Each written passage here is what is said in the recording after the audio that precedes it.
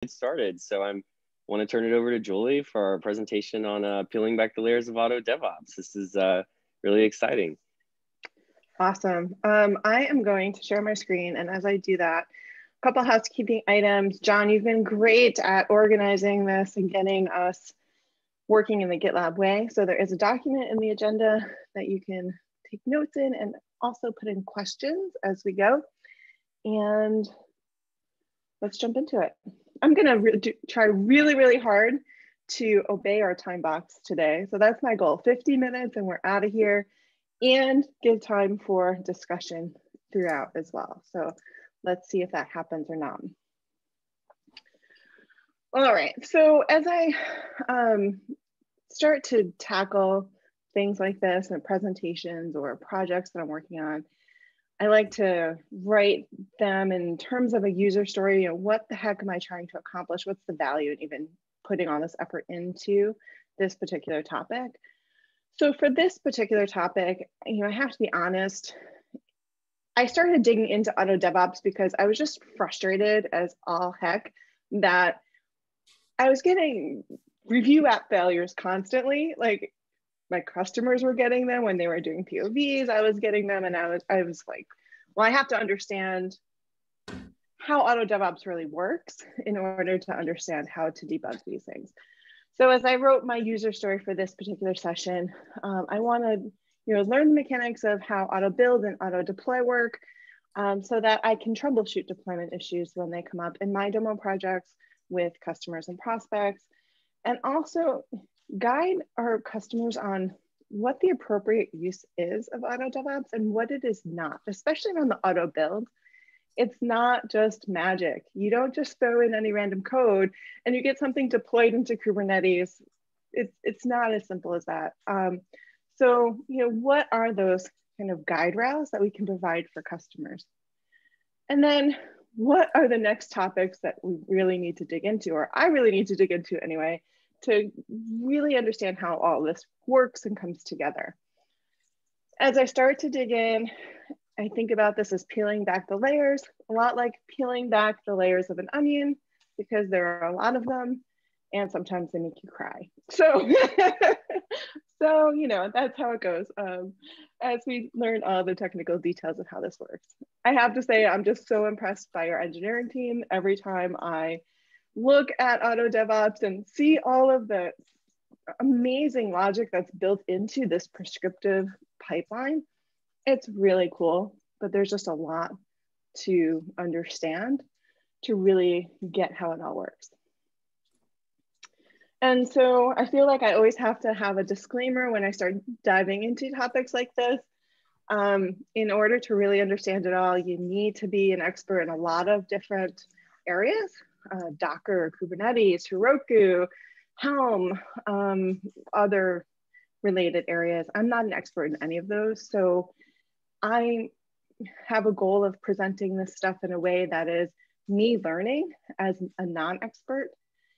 And my goal for this particular session is to give you kind of the 200 level. If you think about college courses, the 100 level marketing stuff is great. Let's get to the next level. Let's not get to the graduate level yet, because if we start to talk about the really technical details without understanding some of the higher level details first, it's going to be challenging. So I'm coming at this from a new perspective, and I am shooting for 80 to 85% accuracy and completion in the content that I provide. And I would love to drive additional conversation. I figure if everyone on this call learns one thing today and I learn one thing, then it is a huge success and valuable use of our hour or 50 minutes of time. So as I started to put this presentation together and started to put things into slides, I then realized that there's so much content, there's so much stuff to learn. And so, last night at about 7:30 at night, I was like, I have to have 30 minutes worth of talking points, and I have like 60 slides, and I started like hiding a whole bunch of slides. And I said, okay, I've got to cut this back a little bit. There's always a chance to do some follow-up later on. So we're going to pivot just a little. And so for today, I just want to talk about my process for investigating AutoDevOps and what I've learned about AutoDevOps in general along the way, because I think that will help everybody. And then how does auto build really work? I think my biggest learning, which is so obvious, once you know it, there's so much about AutoDevOps. Once you know it, it's so obvious. But my biggest learning so far is that auto deploy is going to fail in a lot of cases because what you built doesn't actually run appropriately. So let's dig into auto build first, and let's get beyond thinking that that's magic and talk about how do we build apps in a container appropriately so that we can run them with an auto deploy process. And let's talk about some debugging for when your auto deploy fails. And then there's a whole bunch of good stuff that I've learned this past week around auto deploy and how that works, and going from Helm 2 to Helm 3, and no longer needing tiller, and doing things like worker processes for things like email notifications and stuff that your apps need. We're not going to get to any of that today. We'll cover all of that auto deploy stuff at another time. So let's dig in. Now that's all the fun of my presentation. There's not another picture in here. So now we have to actually do the real work and talk about the technical meaty stuff. So first of all, what do we require for AutoDevOps? There is a documentation page that has some of this. I'm gonna just be overly transparent in learning about this stuff. I kind of felt reading through our documentation how I feel reading through our handbook at times. There's so much stuff, but it's not all organized in a way that's necessarily the easiest to follow. But I'd rather have more documentation than less. So it's not a complete, it's just an expression of being a little bit overwhelmed at the beginning, trying to figure out what we really need for AutoDevOps. So we don't really need a Kubernetes integration. AutoDevOps is smart enough that it will skip the review app and deploy jobs if you don't have a Kubernetes integration at your project or group level. But if you do set up the Kubernetes integration, it will do those deploy jobs as part of the AutoDevOps pipeline. If you set up an Kube Ingress-based domain, as part of the integration, you do not have to set the variable to set it, but you do have to set a base domain that is used in the auto deploy job, either through that integration or through a variable. And you need an Nginx Ingress controller set up. And Karen and I were talking about at the beginning of this call how we are removing the ability to install those GitLab managed apps through the UI, and you have to do it through a CI job starting, I think, 14, so just heads up on that aspect of things. From a Docker perspective, every single AutoDevOps job runs a Docker container that has everything in it that it needs to process that job, except for the source code that it copies in after it does the Git checkout. But any analyzers, any scripts that are needed, it's all built into that image that gets that a container gets spun up from and runs everything in there. So you need a Docker executor for a GitLab runner. You can use Docker machine executors or Kubernetes executors as well. But you need to have Docker executors to run AutoDevOps jobs. The auto build job, I think a couple of the other AutoDevOps jobs as well, but definitely the auto build job for sure, still needs Docker and Docker. And that means a couple of things. First of all, you need to have privilege mode enabled in your runners, which we know from some customers is somewhat sensitive. And you have to specify, if you're going to write your own build job, you have to specify the Docker and Docker service. If you are using AutoDevOps, auto builds, you don't have to specify it's part of the job. And we use 1903.12 Docker and Docker service specified in the GitLab CI YAML file. Another thing that I learned just this past week, OpenShift all of a sudden is becoming a hot topic, and then the new OpenShift GitLab runner operator to be able to very easily spin up runners within OpenShift and use them. They do not support Docker in Docker, so you cannot use them for AutoDevOps jobs. So just be aware of that if you're guiding your customers. Another thing I just discovered this week, which again, things are obvious once you know them, but not obvious until you discover them sometimes. That seems to be my theme at GitLab, like generally speaking. But we're assuming that any application you build runs on port 5000. And if your application is not going to run on port 5000, you need to specify that port in an auto deploy values YAML file in a .gitlab directory. So everything about auto build and auto deploy will assume that your app is going to be available to run at 5000 by default.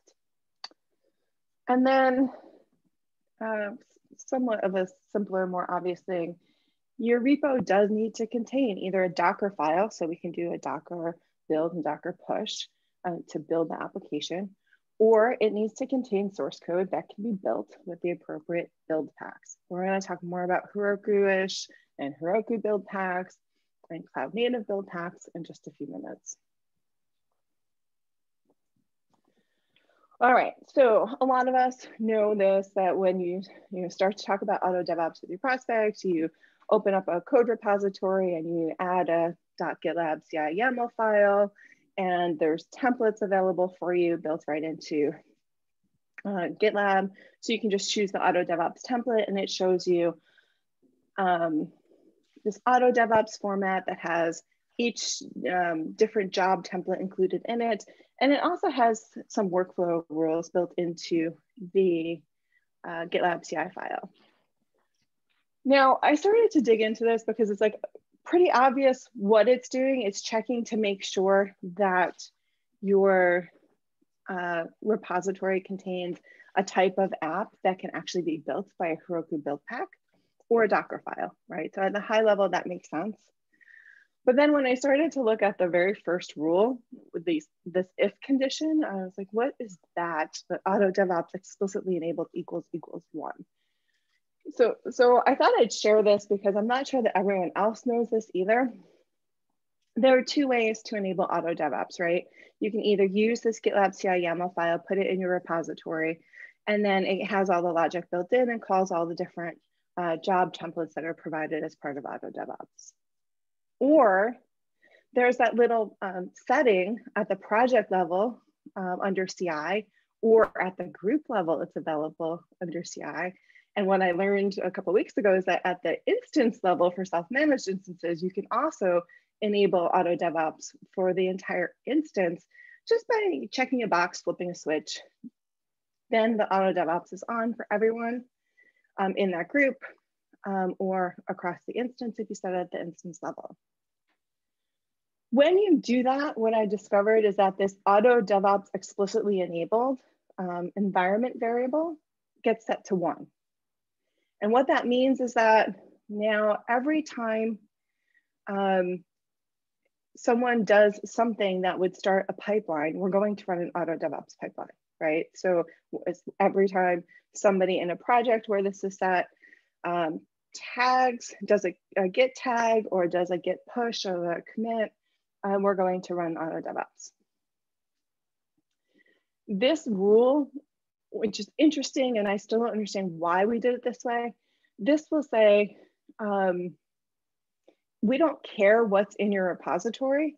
We are going to start a pipeline every time you do something that should start CI, right? So what is the impact of this? And I was kind of surprised. I'm still kind of surprised, and I haven't had a chance to follow up with the product team. But if I enable AutoDevOps, let's say this is enabled at the group level instead of the project level or the instance level. The impact is basically that anytime somebody creates a new repository, just with a README file in it or any kind of CRUD in it, like you really don't want CI file, it's going to start running pipelines. It's going to run AutoDevOps pipelines. And it's going to fail those pipelines because you don't have anything that's buildable in your project. But it's not even just 1 or 2 jobs that start, because remember with AutoDevOps, we're so clever. We start the build job, we start the test job, a code quality job. Hey, code quality passes when you only have a README in your repo, hey. And we also start this cleanup job, all when the pipeline starts. So effectively, I would recommend for most customers that they do not turn on AutoDevOps for an entire group or for an entire instance, because if you have people who are just creating new repos that don't have anything in them yet, or are creating repos that they don't want to use CI for, you're going to start using a lot of resources and runners, using up your pipeline minutes if you're on GitLab.com, your CI minutes, and things that really shouldn't be running CI. So just keep that in mind. I thought it was interesting. And what's even more interesting about it is that even if I then put in a the GitLab CI YAML file, which is the AutoDevOps template that has these workflow rules built in, it's still going to run a pipeline every time I change the README file as an example, because this AutoDevOps explicitly enabled value is set to 1 because that switch is flipped. So I'm just running a lot of jobs that don't really need to be run in this particular project. So hopefully that makes sense to everybody and is something useful to think about. And the other thing that's interesting is that if you are, when you are just using the AutoDevOps template out of the box, so the AutoDevOps functionality without explicitly setting the template, even if you do have source code in your repository, but it doesn't fit this specific pattern, as I said before, it's going to run AutoDevOps jobs. So you only know that it doesn't fit the specific pattern once the build job fails. Your build packs will tell you it's something that's not buildable. So just keep that in mind. I do like using this file explicitly because it will check that you have the right thing in your repository. And Heroku build packs basically work the same way. It's going to say, do you have a Panda XML file, or do you have a Gradle file, or do you have one of these other file types that we can actually build that source code and deploy it. Okay, so then the next thing we tend to do is say, hey, look, each of these templates has, or each of these jobs has a template associated to it. And so AutoDevOps is this prescriptive set of stages and jobs within each stage to allow you to fully test and do security scans on your code. And we can take a look at what each of these jobs actually does. And of course, you have the ability to override these jobs and customize them to suit your needs if you want to, which is great. We provide the source code link so we can take a look at the YAML file for every job and see what it's actually doing. And then we have to be a little bit careful when we do that, because the links point to the latest version of the CI job for that template in the master branch. That is not necessarily the version of the job that's being run in your pipeline. And I only really put all the pieces together with this recently because I was trying to figure out why my auto deploy job was still using Tiller when we now support Helm 3 with the latest version of the auto deploy that doesn't use Tiller. So a couple things that we have to keep in mind here. There are versions of each template that get released with a specific version of GitLab. So for self-managed instances, the 13.10 version of GitLab may have a different version of each of these job templates than the 13.9 version of GitLab. If you're using that CI template file explicitly though, so you say, okay, add a new GitLab CI YAML file, use the AutoDevOps template. Here we have the entire text file with all the explicit includes of the individual jobs. That's going to get pinned to whatever version of GitLab you are using at the time when you add that file to your repo. What does that mean? As you start to, your admin starts to upgrade your repo to the latest version. So if you're using 13.9, you get the 13.9 version of .gitlab CI YAML. Once we upgrade to 13.10, you're still on the 13.9 version of the overall CI file, but you're using the 13.10 version of all of the included job files now. So each job template is now using the latest. And that's why, you know, when I first started working at GitLab, I don't know, I think over the summer or the fall, we made a bunch of changes to how our SaaS jobs worked. We, separated out secrets detection from the main SaaS job. And you start to see all that stuff in real time because we are using the latest version of each of those templates when we're including the file and saying, hey, go look at that template and pull that template in. That was something that kind of blew my mind when I finally pieced this all together, like yesterday, I think. I've only been here for 11 months, learn something new every day. And then the other thing is, especially when you're working with customers and helping them in their own POVs, make sure you know what version of GitLab they're on, because each individual template file may change slightly from release to release of GitLab. You want to be looking at the appropriate version when you're looking at the source. So don't go to the latest on master, go choose the appropriate tag. We do use semantic versioning, and we tag all of these template repos with every release of GitLab, so you can go and find the specific version of each of these files that's used. Now, in each of these GitLab files, the next thing we have to keep track of is that each of these uses a particular image, Docker image, again, that has everything built into it that we need for that particular job to run, whether it's a scanner, a custom build script that GitLab has created, whatever the case may be.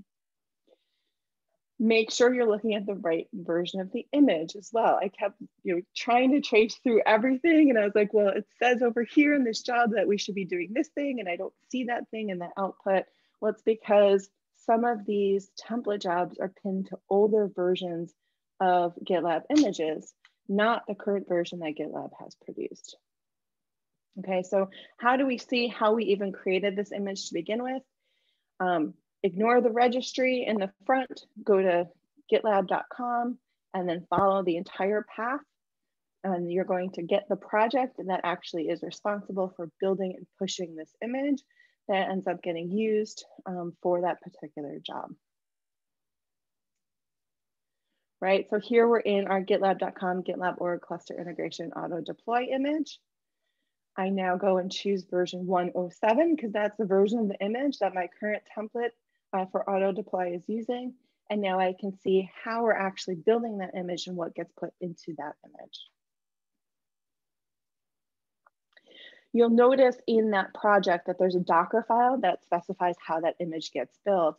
And a lot of times for these different AutoDevOps jobs, you'll see these copy commands, and that's saying, we're going to copy some stuff that's in our project repository into this Docker image so we can use that for our particular job. So in this particular case of auto deploy, we're copying a source directory and we're copying an assets directory. So if we go back and look at what the project repository looks like, we see the source bin directory that gets copied in, and we see assets auto deploy up that gets copied into the image. And these things get used as part of the processing of the auto deploy job. So if you really want to see what the job is doing, you have to look at what's in those directories to understand what the particular job is doing.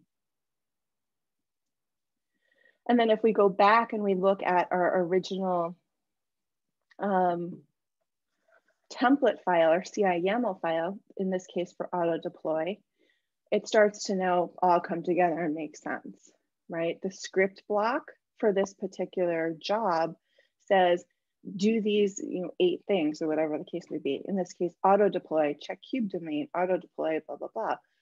For the longest time, I was like, what does auto deploy mean? Well, that's the script that's in the source bin directory. There's an auto deploy script that has all these different functions built into it. So check kube domain. Great. Now I can go and see, I can walk through line by line by line and see exactly what these things are doing. If you're not really familiar with shell scripting, we have a bunch of these, we like to use these flags a lot, these conditional flags, -z, -d. It's checking to see, and I have them all in the notes somewhere and I can't remember them all the time. Is it a null value? I think is -z. -n means a non-null value, so a string with any length. We check to see if a file exists or not, if that file is a directory. So there is a whole reference, and I have a link at the end, I think, that tells you all the reference flags that get used in these shell scripts.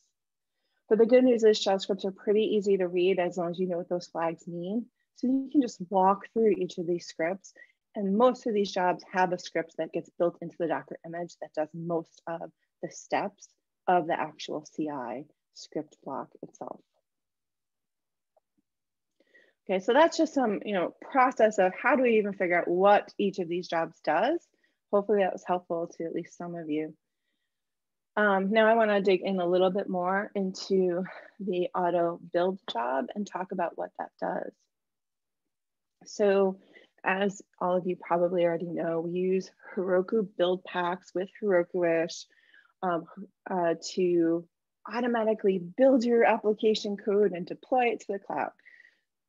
Heroku is a platform as a service. They said, hey, there's a lot of developers out there who are developing cool, simple web apps, but we want to abstract the ability, abstract all the details of how we actually deploy these things to the cloud. We can offer a service that will handle all of that in an automated fashion, so they can just push to a Git remote, and we can build everything, package it up, deploy it in the cloud for them without them having to worry about how to do this stuff on their own. And it's going to simplify application development and allow more teams to get good web apps out there fast. So that's great. Heroku-ish is just an emulator that says, yeah, we're going to use those Heroku build packs to basically build your application in a Docker container and deploy it. So everything's containerized. As the industry started moving to cloud native apps, a lot of people weren't really familiar with them and weren't really sure how to Dockerize or containerize their applications. So again, for simple apps, this is a way to not make those developers, those teams have to worry about all those details, but get containerized apps deployed very quickly. Now, at some point,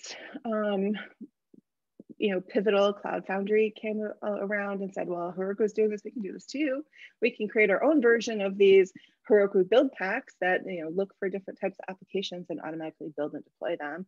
And then other platform as a service providers like Google Cloud and others came along too and started to say, hey, we can all use these things. This is a great idea.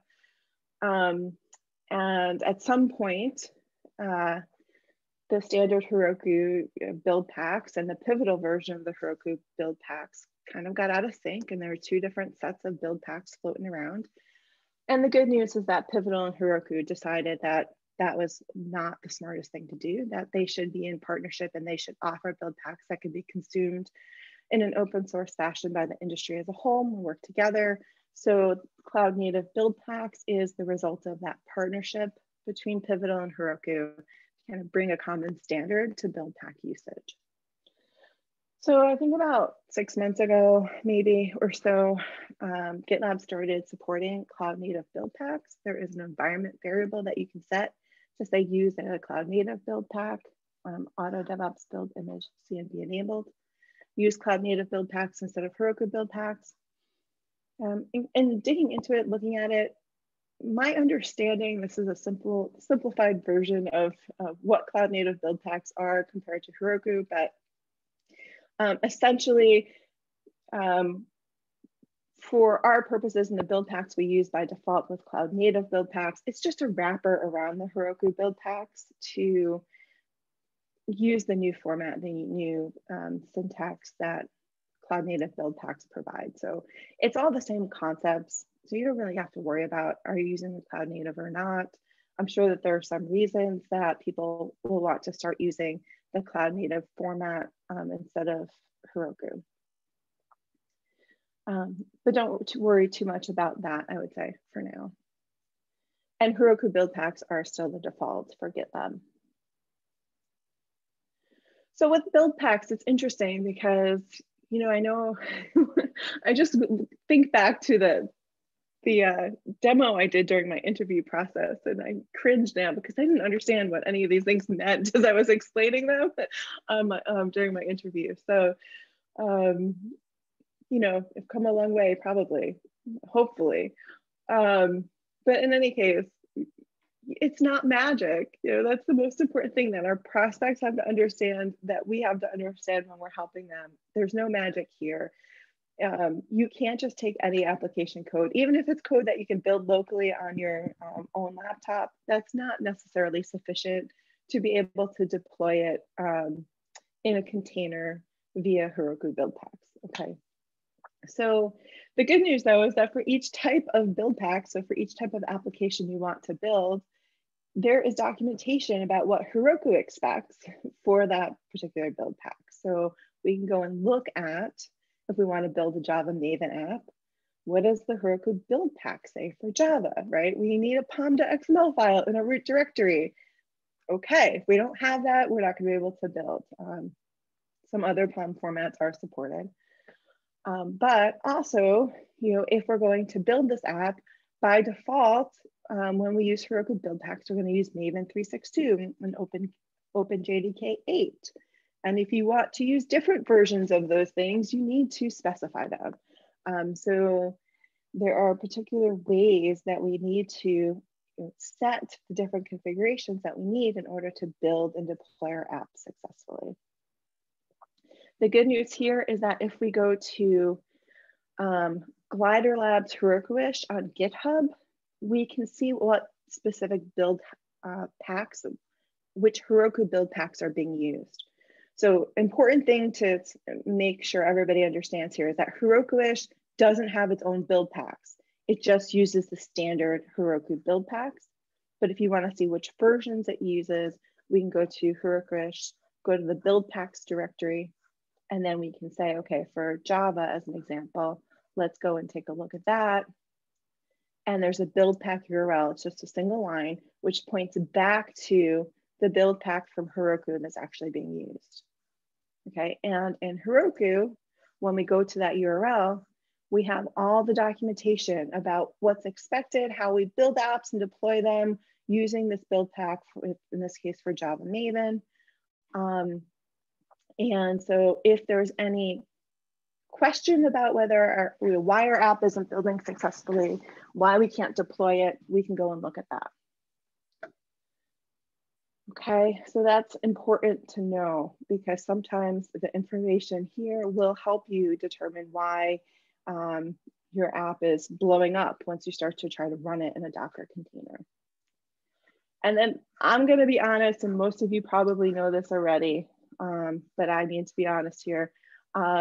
Max Power tipped me off to this yesterday, and for some reason, if I hover over, it pops up that stupid Google slide thing. But proc file, this is a file that Heroku expects that's in the root of your repository that tells, basically specifies how the application gets executed. So how do you run your app? Now you don't always need a proc file, and in every single app I've used so far for AutoDevOps, I have not specified one and been just fine. And for simple web apps, it will figure out for you what that proc file, how are you going to run a jar file, java-jar, whatever the name of the jar file is. But you really should specify one, especially if you're getting into some more specifics in terms of how that application needs to run. Okay, so I thought I'd point that out because it was something new for me. And there is a link in the slide deck to the proc file documentation in Heroku. All right, so what does auto build do? It does a couple things. So first of all, it sets two environment variables, CI application repository and CI application tag. I point this out because these variables point to the Docker image that we're going to, first of all, push to the container registry, and then the same Docker image that's going to be pulled from the registry to be deployed in the auto deploy job. So if we want to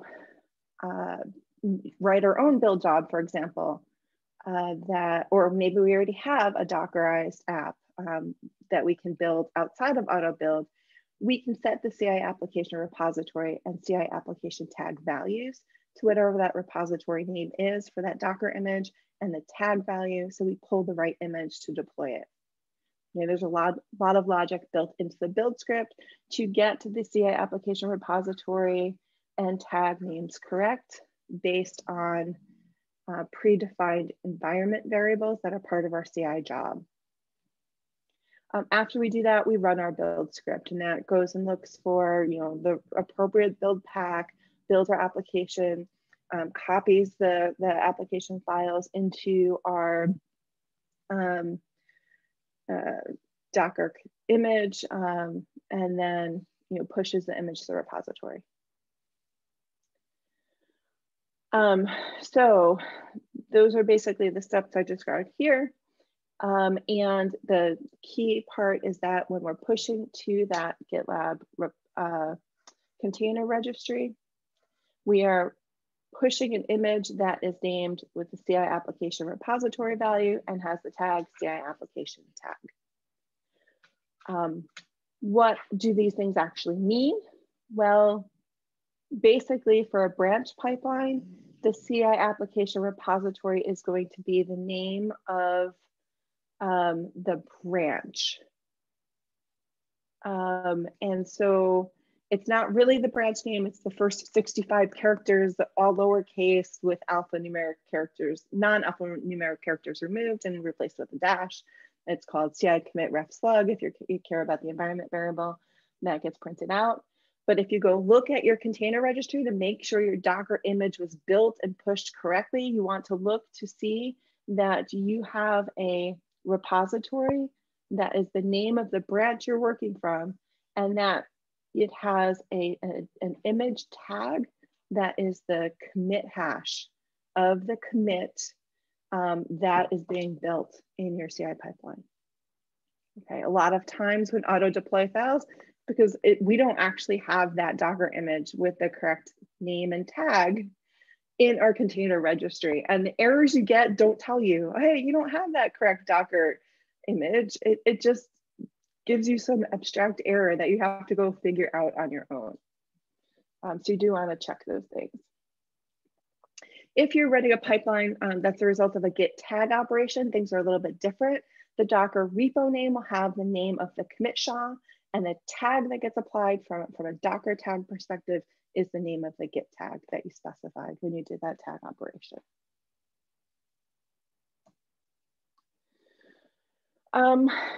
As I mentioned earlier, there are valid reasons for not wanting to do auto build, but building your own app instead, using your own build job.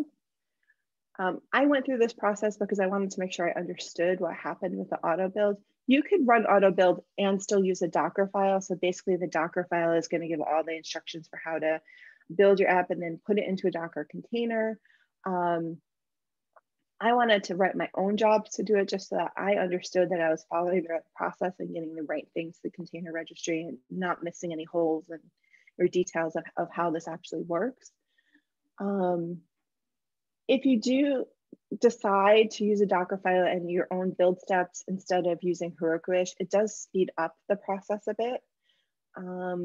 And not using auto build speeds up the build process a little bit more because it doesn't go through all that logic in terms of figuring out, is there a Docker file or is this an app that has to be built with Heroku and all of that.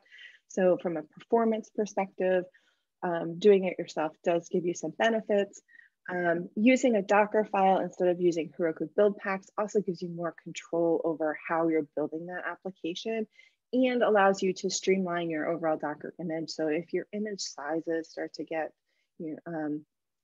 to be a concern, maybe not using the build packs, but using your own build process with a Docker file is a better route. So it's really simple. If we go through just a simple Spring Boot app, I'm out of time already, so I'm going to finish this up and then we'll get on to answering questions. I'm looking in the doc. I don't see any questions yet, but please do feel free to add them if you have them. But if you want to build your own app, it's as simple really as doing a build job, saving your artifacts as a jar, jar file, whatever your compiled binaries are, saving them as artifacts, and then copying those artifacts into the container and specifying in the Docker file. How would you build your Docker image? Copy your jar file. I just copied my jar file into something called app.jar. And then of course we specify an entry point for the Docker image that says, how are we going to run this Docker container once we spin it up and start to run it? How are we going to run the application inside of it? simple java-jar, app.jar will do the trick in this case. It can be more complicated than that, right, for other types of apps. Here for our app, we're exposing port 8080 to use 8080 for this app to run. That means for the auto deploy, we also have to specify port values in a YAML file in order for this to deploy successfully. And then we're basically logging into our Docker registry, container registry as part of the before script. We're building our Docker image, and then we're pushing it to the container registry. In this case, I just want to point out, I did not tag with latest here. I should also have a build, a -t latest, so that whenever we're replacing our previous image with a newer one, that newer one gets referenced with the latest tag as well, but I was lazy, so I didn't do that in this particular case. Now, why do I point all of this out? Because the auto deploy job is going to take that built image and it's going to grab it from the registry, and then it's going to use Helm to deploy it into a pod. Okay, and all those steps we're going to skip until later.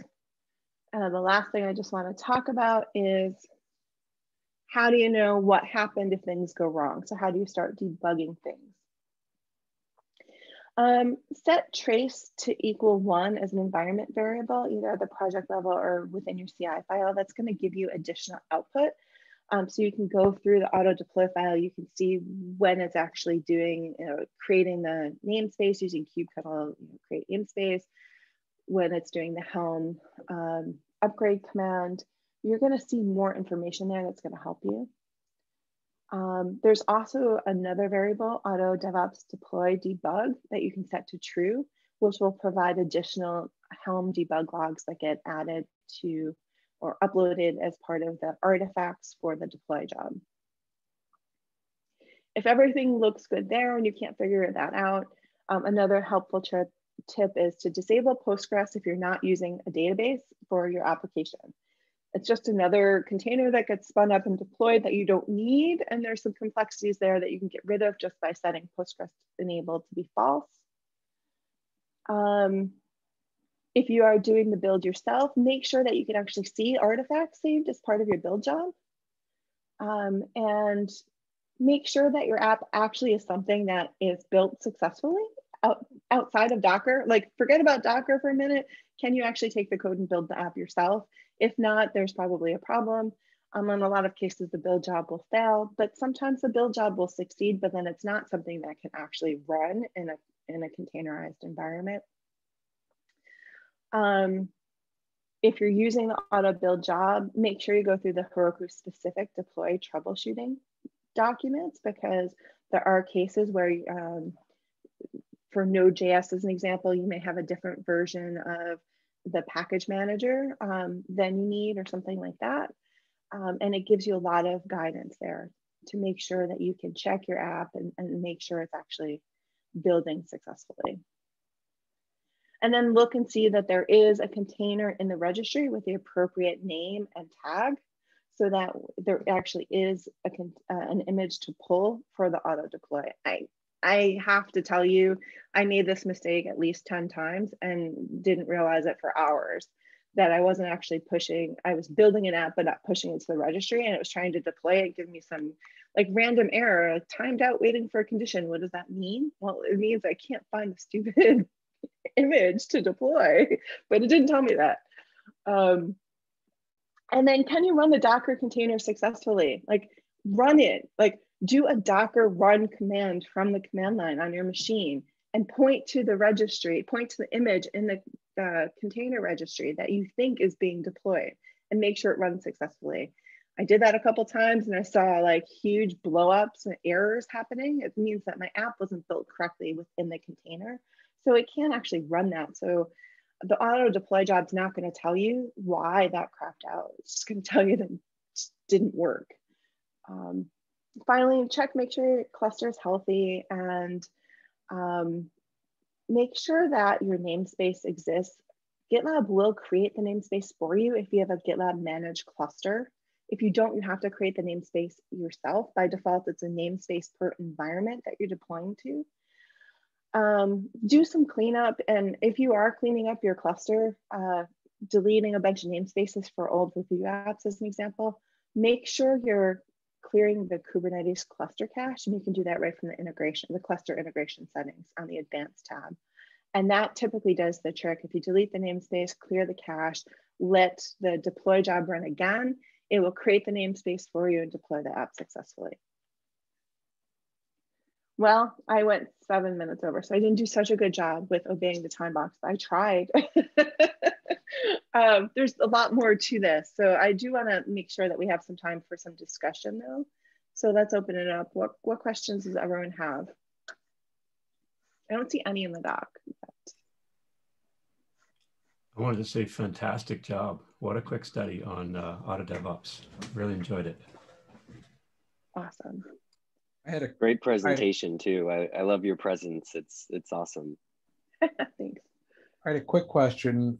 What happens if we're grabbing the AutoDevOps packages from our .com site, which seems to be the default, and customers are disconnected because they are at a secure facility of some kind of, you know, their favorite 3-letter agency or a bank or what have you? What do we do in that case? Okay, so my understanding is that the templates themselves are packaged with the GitLab instance, but the images that get pulled from gitlab.com. So the template will run and it will say, go grab this image from the container registry on gitlab.com, and it won't be able to do that because it's a disconnected environment. There are some instructions for how to pull everything local into local registry to use those instead.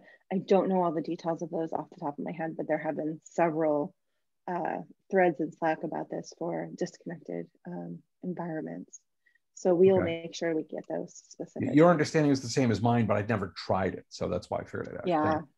No, I recall a couple of threads on it, but I don't know the details of how to make that work. Does anyone else on the call right now know off the top of their head how to make that work, or know where that documentation is? I know the documentation is called air gapped. Air gap. Yeah, if you search that phrase, you might find some stuff. Yeah. Great. I just posted a link to our docs in the Zoom chat. Oh, awesome. Thank you. Fantastic. Let me pull it up here too. Of course, I can't find the chat now, so good enough. Yeah, and I'm seeing there is specific scanner instructions for running these offline for SaaS, DAST, license, all that kind of fun stuff. Awesome. Yeah, I just added that link to our notes doc too. Great. Fantastic. Great question too. What else? 1 minute lightning round. I know, some things I'll leave you with, and we will make sure that you have a copy of this presentation, but we are starting to use knowledge-based articles. So a lot of this information is now captured in a couple of different KB articles. And I do have some links to some of those external resources I refer to as well. So you can take a look at them. All right, thank you so much, Julie. Fantastic session, fantastic presentation. We all really appreciate it. Yeah, thanks everyone. Have a great day. You too. Bye. Bye.